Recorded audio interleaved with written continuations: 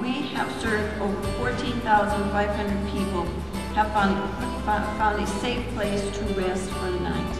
Nearly 5,000 individuals received their mail at the county's only homeless post office. Tremendous help for those people applying for access, for Social Security, for those people who could not really go through that system without a mail address.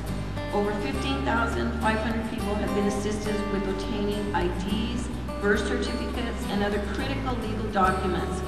1,300 people find dignity, respect, and hope at the Human Service Campus every day. Crime rates in the neighborhood surrounding the campus have decreased nearly 50%. The fear of the campus in this community was not actualized, and people from the neighboring communities now come in and they do a lot of volunteer work.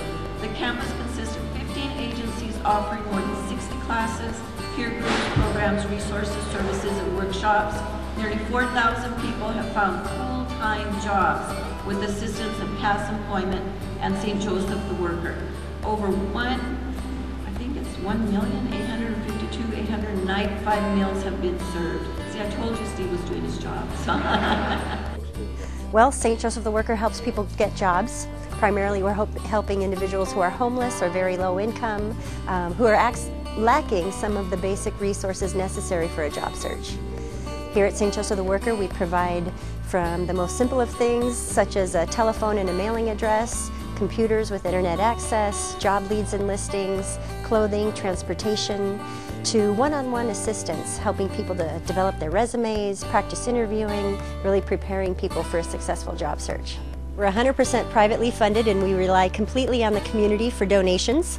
So a lot of folks contribute clothing, shoes, hygiene supplies. We're able to provide this to individuals who are job seeking or who are working and need appropriate clothing for that. A great way to support St. Joseph the Worker and our partners here on the Human Services Campus is to take advantage of the Arizona State Charitable Tax Credit. You can support St. Joseph the Worker, St. Vincent de Paul, the Lodestar Day Resource Center, CAS, many of the organizations who support the working poor by making a contribution, and you may be eligible for a dollar-for-dollar tax credit for that.